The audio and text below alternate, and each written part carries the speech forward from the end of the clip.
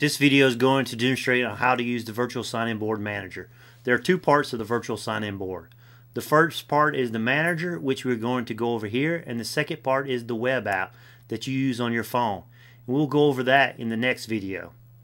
The Virtual Sign-In Board Manager is where you go to manage your sign-in boards. You can perform such functions as change zone maps, edit zones, edit members, and so on. The first thing you need to do is to log into the manager by going to www.virtualsigninboard.com and clicking on the manager button at the top. Then enter your email address and password you use when you sign up for your account. Then click the login button. This is the main screen of your manager. At the top it tells you how to load the web app on your mobile phone. Next there is a link to change your member settings.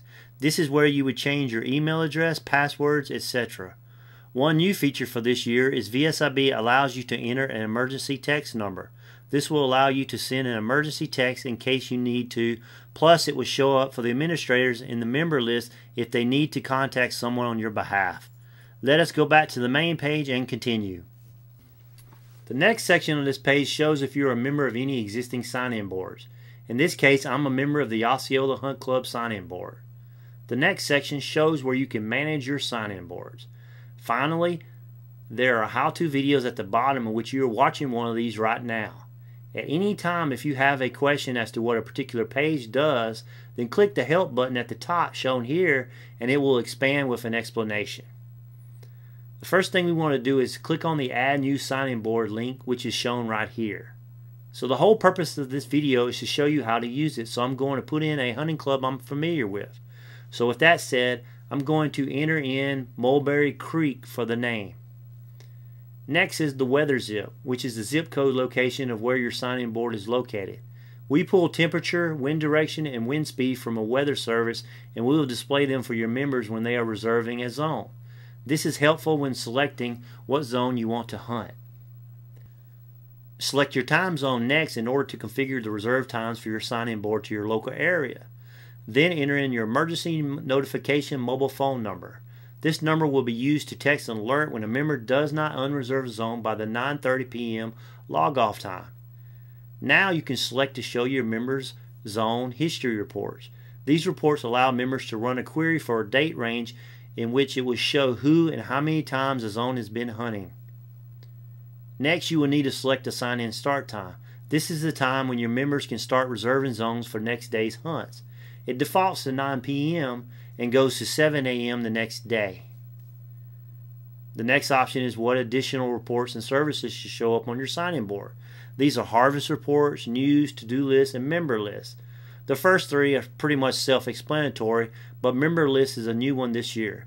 This feature will show a list of signed-up members by their names, email address, mobile cell numbers, and emergency contact number.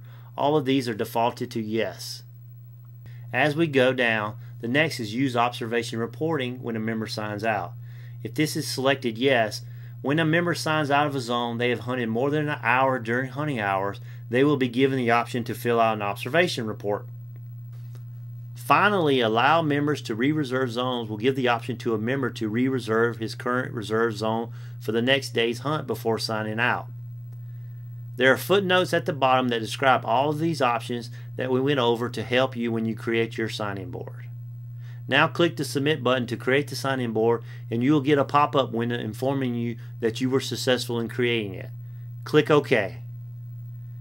Now we are back at the main page of the manager and you will see Mulberry Creek, the one that we created. You will see 6 options next to it in the Manage section. Now let us go over these 6 options. We're going to start with the Delete Board link found next to your sign-in board name. This option will delete your sign-in board, your zone map, remove all your members, and delete all your zones. This is an irreversible step, and once done, you will have no chance of recovery. You will have to start over if you do this by mistake. One thing to note is that we will not remove any member's virtual sign-in board account. They will still have access to their account. It just removes the sign-in board that you deleted. Next option is Manage Zones link. This is where you add your zone map and zones. For this example, let us add our zones. Click the Manage Zones link as I'm showing you. We use the word zones for our locations. We've used it for a few years and it has worked out well because we divide our property into zones. Some people might want to use specific locations such as the back right-of-way stand or front P-patch and so on. The sign-in board will work for all these cases. The first thing you want to do is create a zone map. It is not really required to have one in order to use a sign-in board, but it's a nice touch to be able to show your members your location. Let me show you the one we have created for one of our clubs. I created this from an image that I downloaded from Google Maps, and I used Photoshop to draw the zones. Don't let this scare you if you do not know how to use Photoshop. I'm going to show you how to do a zone map the easy way. I have a property where they send us an area map in our lease package. I took that area map and drew 4 zones as I'm showing you with a Sharpie marker. I then took a picture of it with my smartphone and now I can upload it to the sign-in board. Here's an example of the same area map, but instead I put in my tree stand locations and took a picture of it. This easy way will work and will get you up and running with little effort. Now that I have my zone map, I can upload it by clicking on Choose File button as I'm showing you here and selecting that image and clicking the Upload button. As you can see, it is uploading the file, so be patient during this process. Now there's my zone map. Everyone who accesses our sign-in board on the web app will see that image. You can re-upload a new one if you need to, plus you can click the Delete Zone Image Map link if you need to delete it.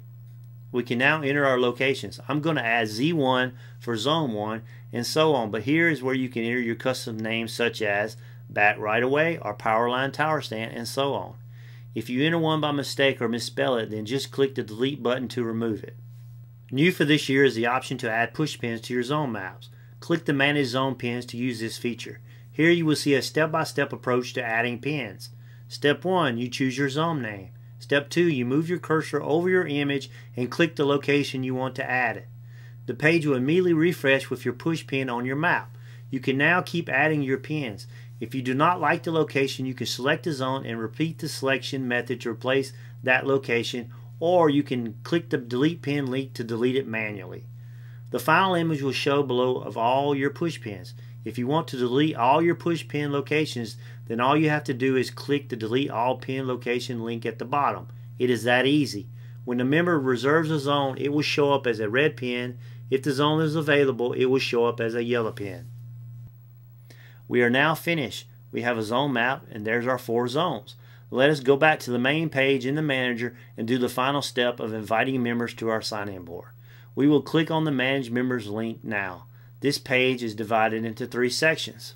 The first section is the existing members section. It will show you what members have joined your sign-in board. If you want to remove a member, you can do that by clicking the delete link.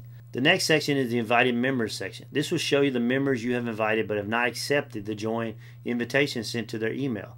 From here you can resend the invite email. You can also delete the invitation by clicking the delete link if you need to.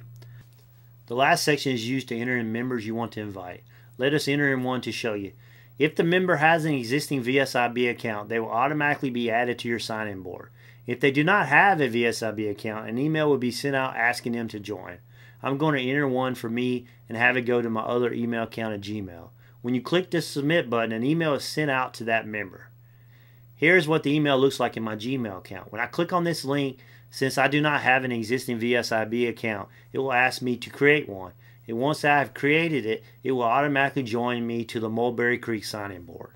Another feature you have available is to give another member administrative rights.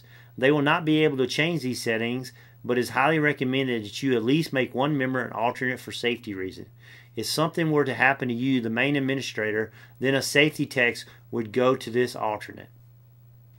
The next option is settings. This is the same page you will use when adding a sign-in board as I'm showing you now. You can use this link if you need to change some of the basic information such as weather, zip, or emergency contact number, and so on. New for this season is the custom reports link. This page allows you to create custom reports for your sign-in board. We have another video to describe this feature, so watch the video if you're interested in custom reports. And the final option is download data. This page allows you to download all your sign-in board data in a tab delimited text file. Just right-click on the download all data link and it will ask you to save the file to your computer. You can then open this file in a program such as Microsoft Excel or any other program that can read a text file. That is it for setting up a sign-in board. Make sure you watch our next video on how to use the web app. Thanks for watching and good luck hunting.